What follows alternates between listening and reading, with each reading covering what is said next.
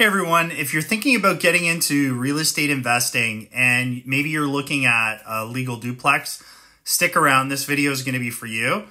So these legal duplexes are properties that are split into two separate units and they can be a smart investment. So in this video, I'm going to talk about 3 common strategies to get you started. We're going to talk about house hacking, turnkey, and value add. And then I'm going to walk you through step-by-step on how to evaluate things to consider.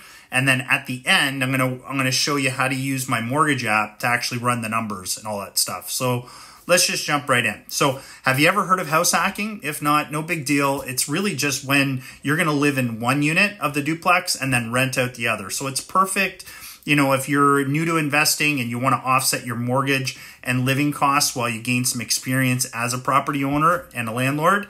The next part is turnkey. This is where you're going to buy a duplex that's already completely rented out. It's going to have immediate rental income, but they're usually typically going to cost a little bit more because of that.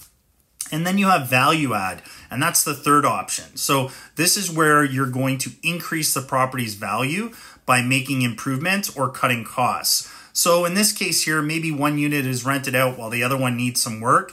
You could renovate that other unit and do some things to attract a higher renter, right? So that helps you boost the value of the property as well. So here are some other ways to add value. You can renovate the interior by upgrading the kitchens, bathrooms, and flooring.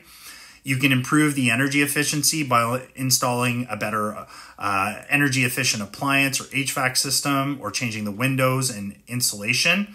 You can add more value by charging for storage, parking, that sort of thing.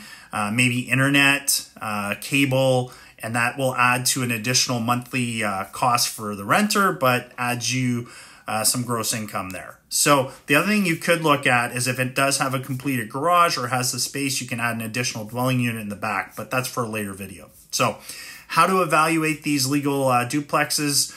So here's what you want to look at. So step 1 is location. Location is everything. And here are some things that you're going to want to consider. Is the amenities? Is it near schools, public transportation, shops, and parks? Safety. What's the crime rate in that area? Is it a safe neighborhood, right? What's the growth potential?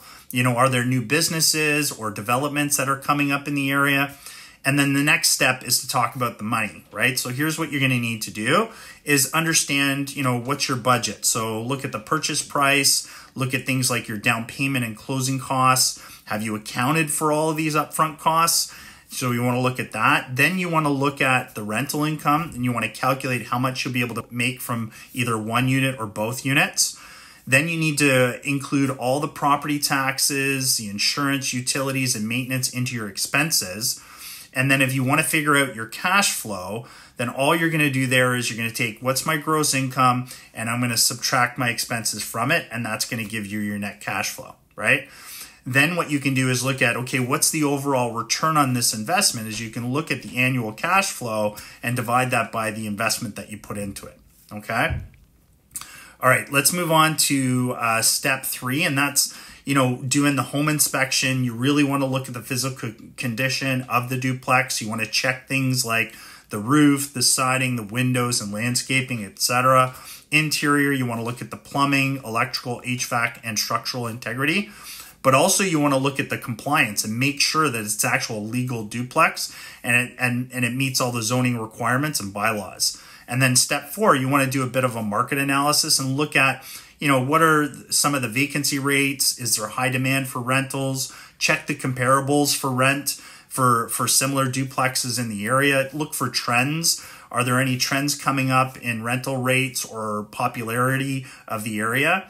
And then step 5, you want to look at the legals. So don't forget the legal stuff here. You need to look at what are the landlord-tenant laws. You need to learn the rules about renting and evictions and about permits and licensing, all that kind of stuff. You need to do research on property insurance as a renter and landlord as well, because you need liabilities. And that covers off kind of the basics of what you want to do to evaluate it.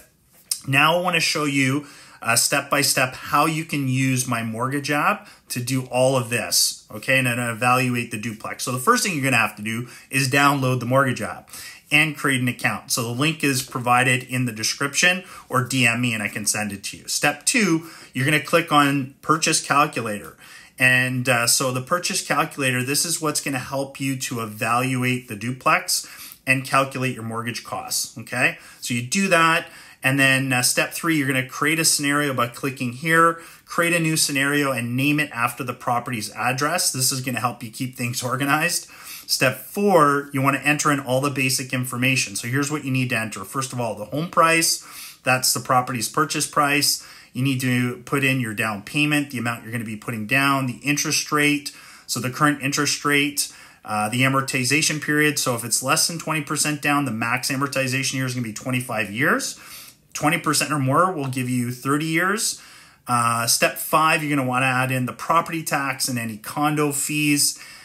Remember that the property tax here can be done monthly or annually, and it'll automatically calculate it for you, but you're going to need to enter all that in.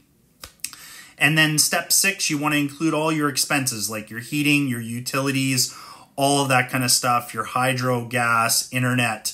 And if the renter will cover these costs, you can make note of it here and make the changes. In step 7, you're going to want to add in all your rental income. So you want to enter in the expected income, including any extras like parking and storage fees as well. And then step 8, you want to include any additional monthly expenses that you can put in here, like insurance, property management fees, that sort of thing. Step 9, you want to add in all your closing costs. These are the one-time expenses on closing day. The app will pre-populate some of this, like land transfer tax. Just make sure that you select your province, and note that if you're a first-time home buyer. Then step 10, just review your cash flow. So once you've entered everything in here, the app's going to show you right at the top if it's going to be a positive or negative cash flow. Really simple, easy to save. So that's it, folks, and that's my guide for evaluating the legal duplex. Again, by downloading the app and using the app, you can compare multiple properties, you can save them so you can quickly go back and reference, and it's all in on your cell phone. So it's in your pocket as you do it. So once again, if you found this helpful, like and subscribe, comment, and thanks for watching. Bye for now.